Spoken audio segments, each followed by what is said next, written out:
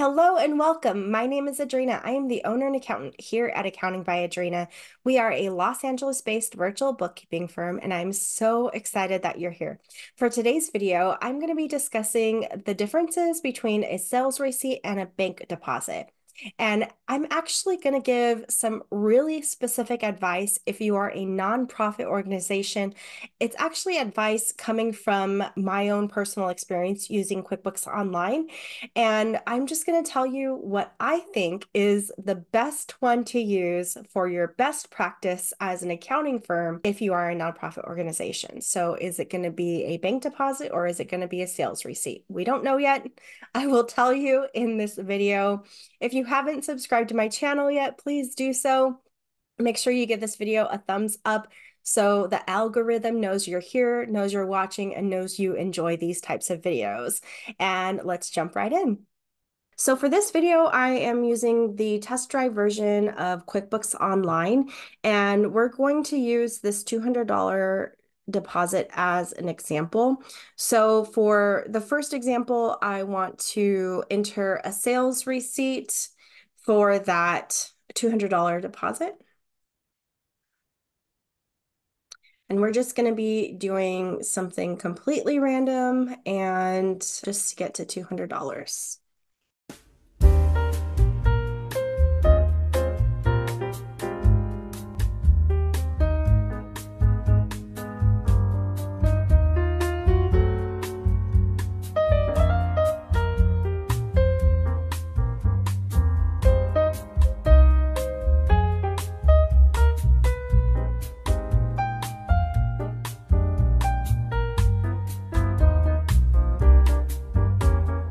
Okay, so I have entered 3 sales receipts, one for 100, one for 75, and one for 25.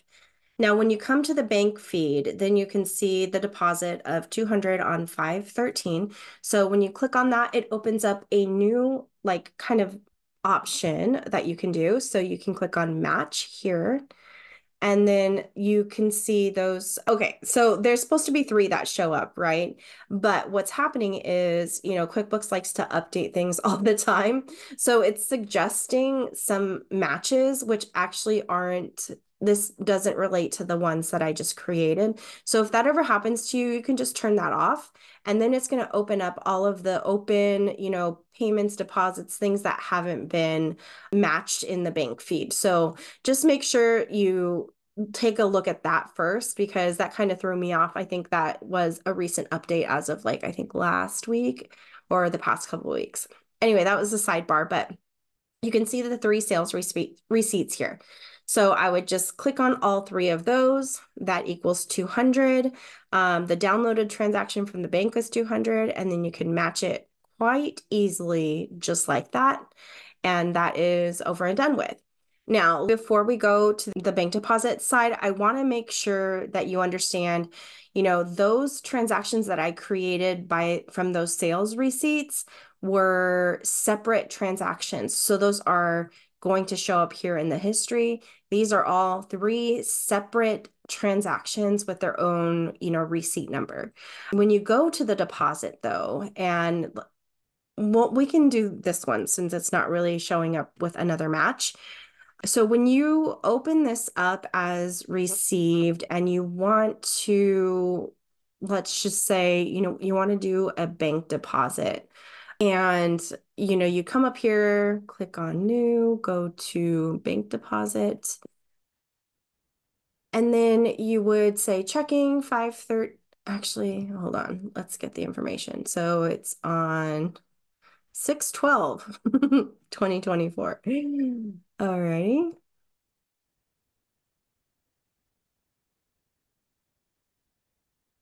So when you're entering this bank deposit, it's going to all be connected. So it's $55, and these could be coming from several different people, individuals, companies, things like that. And you can just kind of select whatever you're looking for, 25.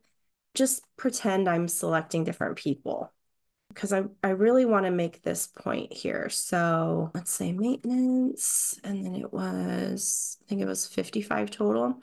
So essentially, when you're doing the bank deposit for like one specific deposit, I know this kind of makes sense, like in the sense that you're like, if you were personally going to the bank to deposit like 10 checks that you received, you would fill out that slip that the bank has, and it's like, the date and then list the number of checks, the amount, get the total, and that way the bank teller can look at that slip that they handed you to confirm the total of $55 on whatever date it is, and then that's how they have their own reconciliation.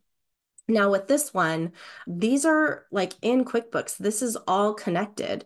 And if I wanted to look at, if I needed to reclassify or change whatever account, I'd have to look at the whole bank deposit, and who knows how many lines that becomes in order to find that one item that I needed to reclassify. But when you want to leave without saving, yes. I mean, you can always, obviously, like it's showing up as a deposit here, so you can just match it here on the bank screen if that's the way that you want it to go. But my point here is if you are a nonprofit organization and you have multiple donors donating across multiple different, check, cash, whatever it's going to be, I'm going to say that the sales receipt is going to be your best bet in order to get your donations entered into QuickBooks Online. I would actually say this is, in my opinion, this is the best practice for your nonprofit organization, just because each transaction is going to have its own identifier. And the thing with nonprofits, I will say, is they need to have complete transparency, and especially if they end up doing an annual audit, being able to go and identify exactly, what you're looking for. See, this deposit here, when you're looking at the history, shows up as only one item, but there could be two different contacts, for however many checks were entered. But then on the sales receipt, you see them showing up as their own specific transaction. I can see where, like, for example, a deposit would be a good idea is if you're doing cash and you don't need to classify the cash. Let's say it's just, donations from random people who gave $1 here, $2 there, $5 here, like these low amounts. They don't want a tax receipt out of it. It's just an anonymous donation that they want to give to your nonprofit organization. I can totally see that using a bank deposit for that situation where that makes sense. So I just think that a bank deposit is, in my opinion, would only be good if you don't need a historical perspective.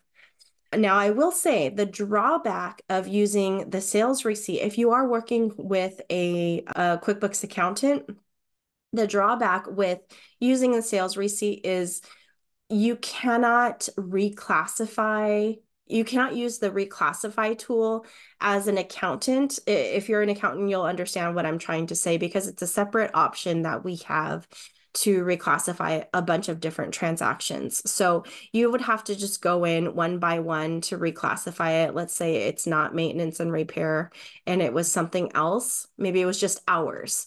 Okay, then you'd have to make sure that you enter that in separately. Like you would just have to kind of redo that sales receipt. And especially if it's already matched, then it's going to give you like an error. So let's see if it gives us the error here. Okay, apparently this version of QuickBooks doesn't care.